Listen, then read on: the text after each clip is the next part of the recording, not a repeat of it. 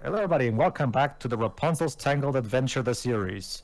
Today we're doing episode 7 in Like Flynn.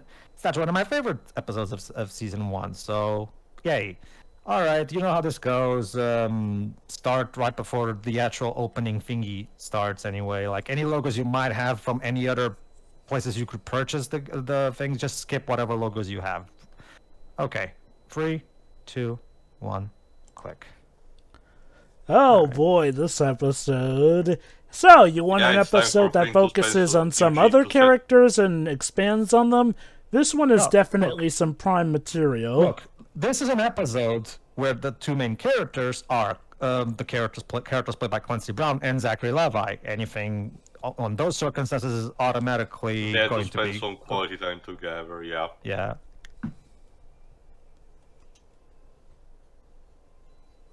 I think at some point Zachary Levi becomes more into voice acting because as far as voice acting goes, I think he's mostly just done what is he even Eugene. doing? Well, okay, Shazam. Oh, it's Shazam. He's doing the Shazam now, and I'm looking forward to that because, you know. Oh yeah, he was also in Alvin and the Chipmunks: The Squeakquel. I was talking more recent. Also, ninjas, because of course. Okay, the famous French ninjas of Corona. That said, he's also great in Chuck. By the way, might as well give some trivia. This episode, as we just saw for the credits there, is directed by Steven Seneval, a veteran TV animation director who directed episodes for Gravity Falls, for example.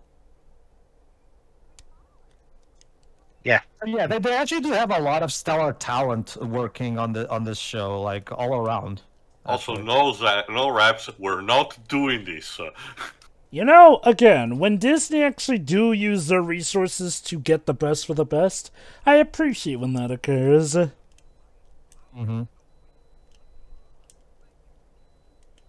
Oh, there you go. Apparently Zachary Levi is... In fact, might as well mention something about this episode. There's going to be a scene later in Rapunzel's room that I'm going to point out because I want to point out that specific scene because the composer Kevin Cleach is going to participate in the humor of this episode, and you'll see exactly what I mean when we point to it. The point is, in fact, no. In a couple of moments, actually, I'll point it out when it happens.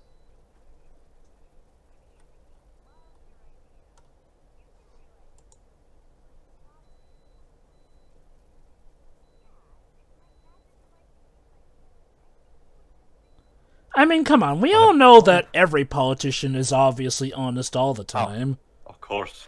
Yes, absolutely. Yeah. That being said...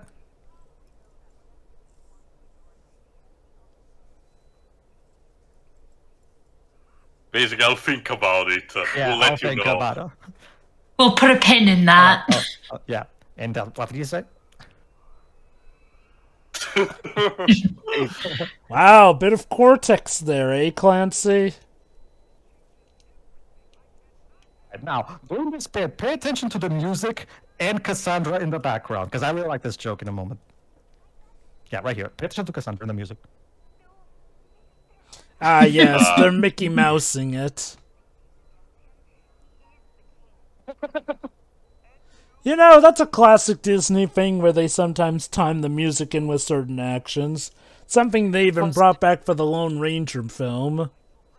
This was done like using sound software. The guy probably just had to press the keyboard on his computer screen in time of her nodding.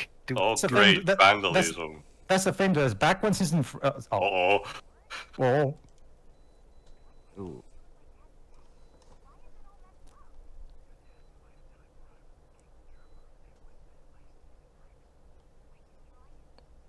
Like a child. Yeah. Are you excited about the music? Alan. This is why you're not part of the Declaration of Interdependence. We kind of already talked about the Mickey Mousing thing, Dwibs, where essentially they time the music in with stuff. That is true, Joe, but it's not what I was going to say, actually. I was also going to answer to something that Dwibs said about sound software. That's the thing, Joe, was back in when season 3 was going around, Chris Sonnenberg actually tweeted a little video about the recording session of one of the songs, and they were using an actual orchestra. So apparently, yes, there is an orchestra for this show. And I wouldn't be surprised. It's Disney. They can afford it. Yeah, because because when it comes to South software, the big example I can think of is when Doctor Who got revived, they had to use sound software for their first season, but after that they used the National Orchestra of Wales. Also, for a second, where Clancy Brown leaps into his Mr. Krabs moment. So yeah, King Frederick needs to get some payback and make a prank of his own, while still maintaining a good image. The Seal of Equus. So we're going to steal the royal seal. Come on, but only as a prank. Who will be that one man? Hey Dwibs, here's a silly little innocent prank that I have for you. I'm gonna steal the fucking Union Jack. Wait, That's more than just a prank, isn't it? A declaration of war. Exactly, and that's what King Frederick. Sounds like a great prank to me. Oh well, you know what? I got a better idea for a prank. Just steal the crown jewels of England. That'll be a fine prank. I got it. He steals it, and it's like, he's gonna look back at this prank and laugh, and then it cuts to them at war, and then he's like, it was just a prank, man. It's a prank, bro. Yeah, literally. Sure. But yeah, basically, since of course Eugene is a veteran at breaking into places and all that stuff, he's been recruited by the king to help him play this prank. Oh, so yeah, obviously Eugene's going to try to take advantage of this chance to try to impress Daddy. So unfortunately, while Eugene usually works best alone as Flynn, here he has an unexpected partner, the king. Yeah, so basically Eugene really wants the approval of King Frederick's empire. Again, the issue is that Frederick's actually coming along, and, well, Eugene works best alone. And, the fact that he's being accompanied by the flipping King of Corona might be a bit of a handicap in the stealth department. Yeah. Just a bit.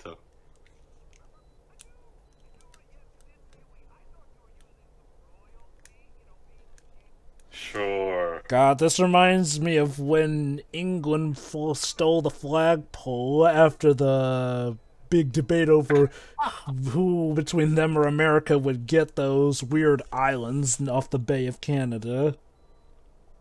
So here we go. There we are, the episode that could end in all-out war. It's just a prank. They'll understand, I'm sure.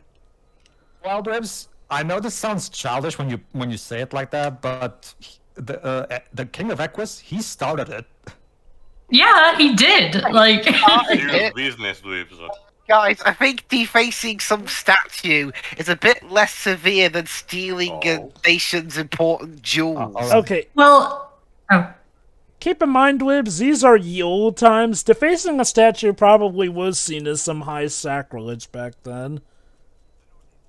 Dwibbs, you don't understand. He hurt his pride. Yeah. Oh, he's the king. You can get over it. Okay, so now Clancy was tapping into his inner Lex Luthor there, I see. Yeah. Now, I also really love the B-plot. Basically, Rapunzel doesn't know anything about pranks, because, again, sheltered. So now Cassandra's going to teach her about what a prank is. I wouldn't say sheltered, more like held hostage. Well, yeah, basically, yeah. Yeah. It's called subverting your expectations. Well, that's technically what it is, yes. Subverting? Yeah. Oh my god. So writers are just pranking us the whole time? That makes a suspicious amount of sense. Let's play it. Raps. Yeah. Yeah, what Cass said. Unexpected but not clever. Giving him a heart attack is funnier. Okay, so, unlike Snake, the king prefers to use bushes instead of cardboard boxes. So, I think the cardboard boxes didn't exist back then. So we use bushes instead. Uh-oh. Just the wind, I guess. You were caught. Dun, dun, dun, dun, dun, dun, dun. Oh, okay. Now it's turned into Hitman. Sure, why not? You render a guy unconscious, then steal his clothes.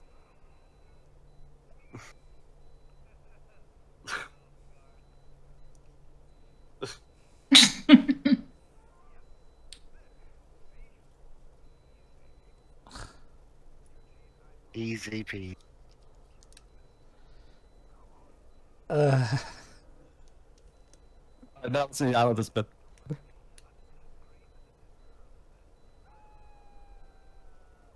Yeah, that's very relatable.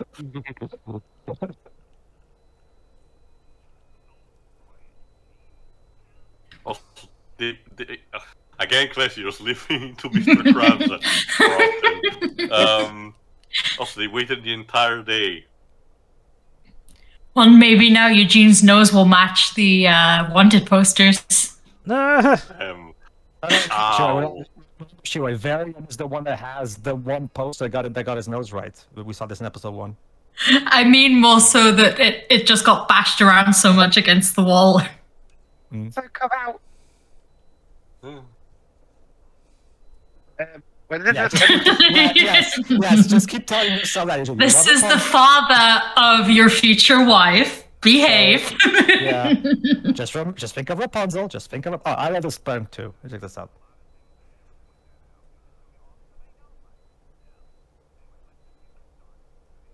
After Hitman 2016. Ooh.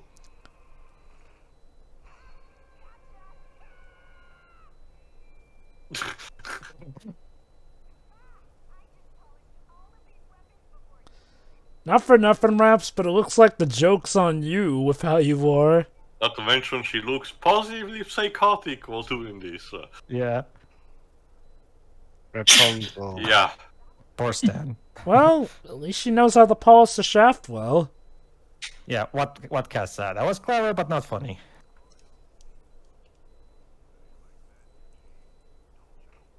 Again, Let's go start a war.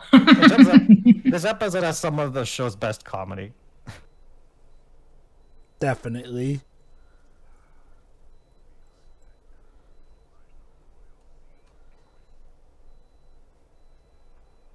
So what Emblem is like? No, it's a literal seal. Seal. Funny. So, It is a royal seal, though. So, this is essentially the medieval equivalent of a college school prank. Right down to stealing the mascot and everything. Yeah, it's a real seal owned by a king. That's a royal seal. Makes sense I'm to not me. sure. Okay, is this better or worse than stealing the royal seal?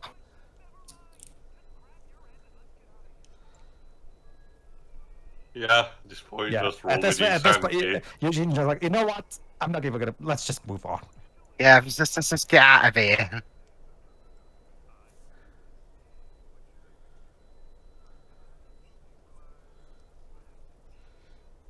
Again, I love how Clancy keeps slipping into his other character voices. 1 minute Cortex, 1 minute Lex Luthor, another Mr. Krabs. Oh, shoot. Oh, no.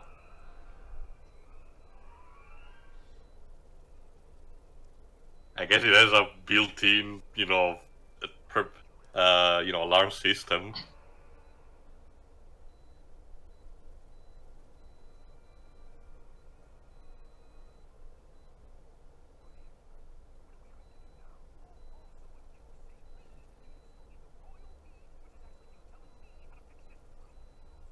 Uh-oh. Uh-oh.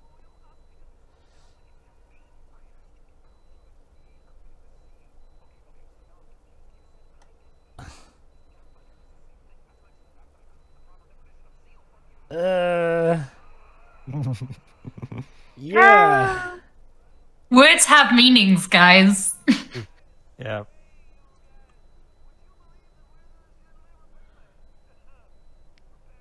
No.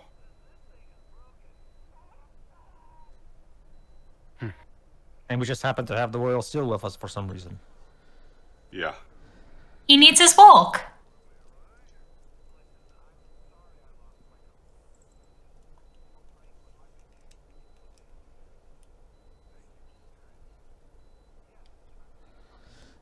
Realize what you're saying, Eugene. A prank was going to be how the king took you seriously.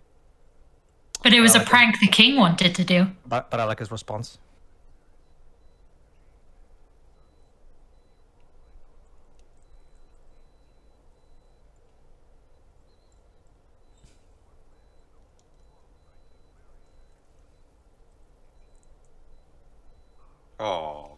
That's sweet.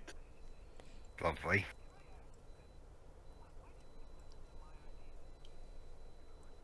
Because of my terrible ideas.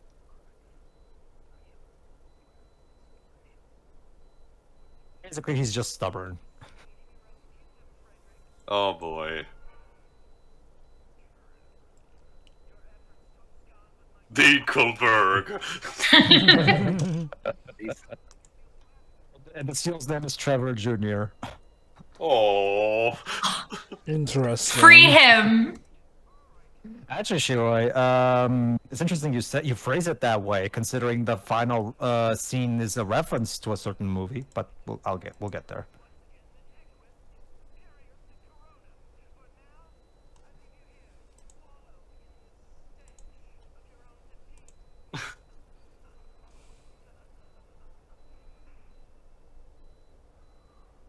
Okay. Let me check. But let me use these to check for voices, Emma.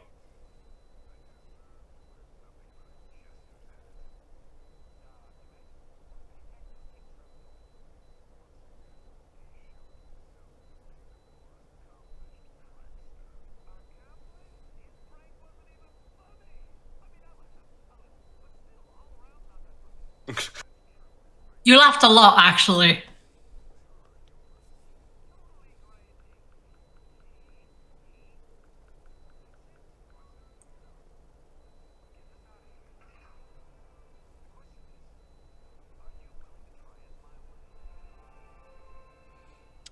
Just pray we can both fit down that way. Meanwhile,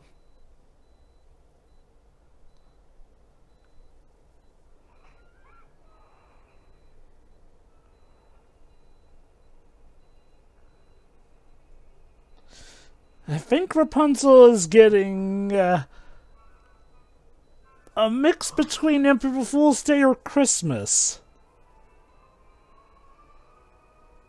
I love Max's face in a moment. Check this out.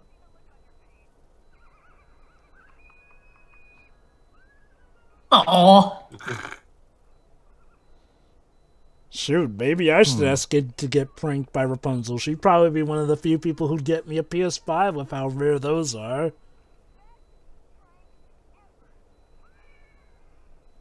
She's too nice for this world. She's just... Yeah, not mischievous enough. I guess if the prank is that she's gonna give Max a stomach ache.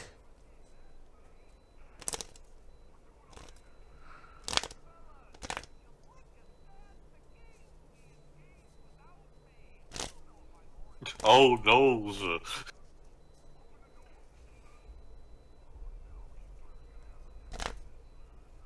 Oh, wow. Apparently, the King Trevor is actually voiced by D. Bradley Baker. Sorry, voiced by who? Bradley Bradley Whitford, Bradley aka Baker. Bradley D. Baker. Oh, okay. Oh. If I remember correctly, I think Baker makes a lot of animal sounds in this show anyway, so...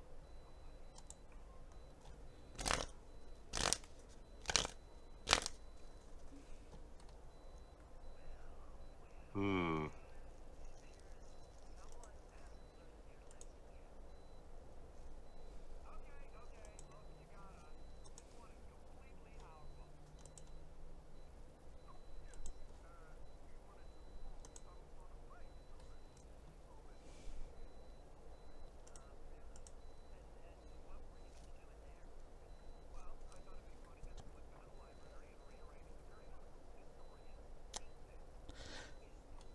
Okay, I'm not... Especially if it's not in alphabetical order.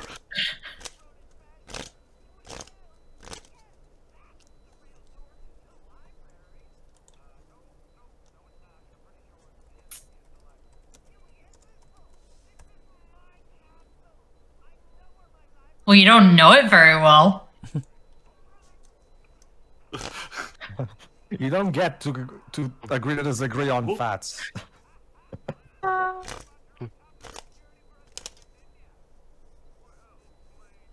Actually, so yeah, I checked. The guy who played the King Trevor is actually Bradley Whitford, not Bradley D. Baker. Or D. Weird, Bradley Baker. IMDb is creating him that.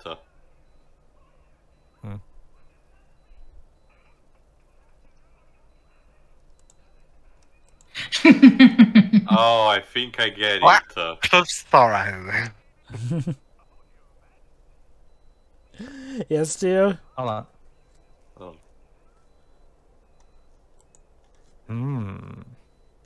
I get it, Jova. Ready, wait for voice King Trevor, but the very cable is the King Trevor Jr., the CEO. Oh yeah, oh.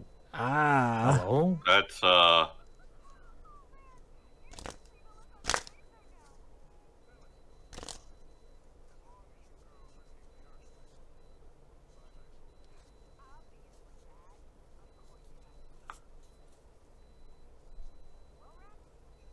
don't know. I think you should keep it. Hold on. Here's the payoff.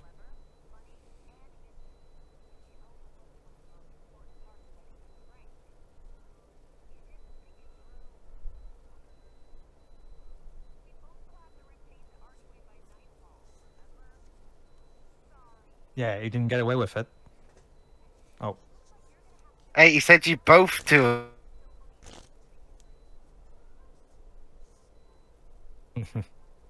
So there you go. All of those other pranks was just distractions so that Cassandra wouldn't notice that she was the one being pranked. There you go. See? I always... There you go. And Eugene will help. She got there in the end. Oh, here you go. Alright, sure, you're about to get your answer. Well, we're not at war, so no. oh. Corona rules.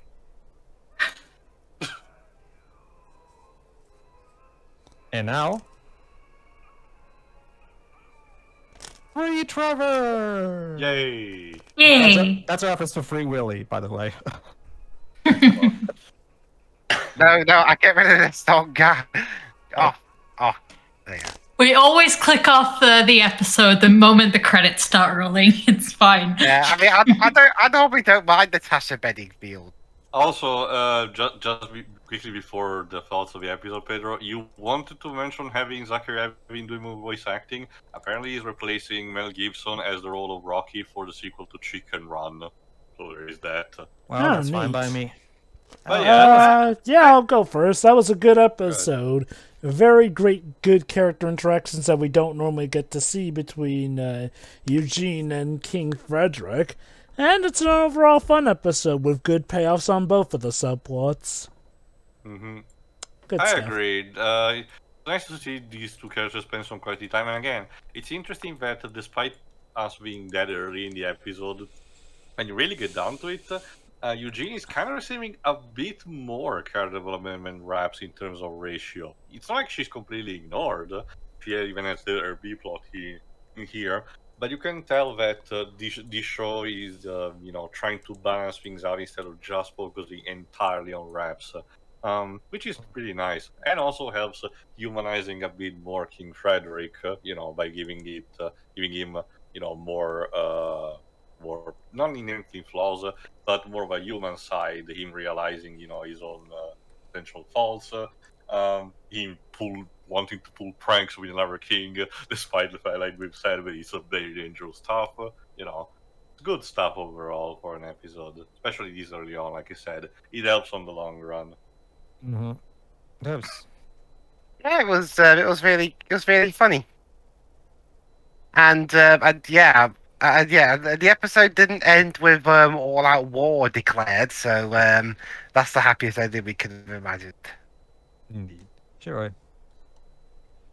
Pretty much the same as what everyone else has said, and it has some of my favorite jokes in the season. So, yeah, I like this one. Same thing for me. To me, this is an overall very well-rounded episode in general. Like, they did a great job in delivering great payoffs for both plots, and again, the comedy is completely 100% on point. Every joke hits. So, yeah, definitely a stellar episode all around. All right, everybody, tune in next time for episode 8, Great Exploitations. See you. Sure, we'll see for that. See ya. See ya.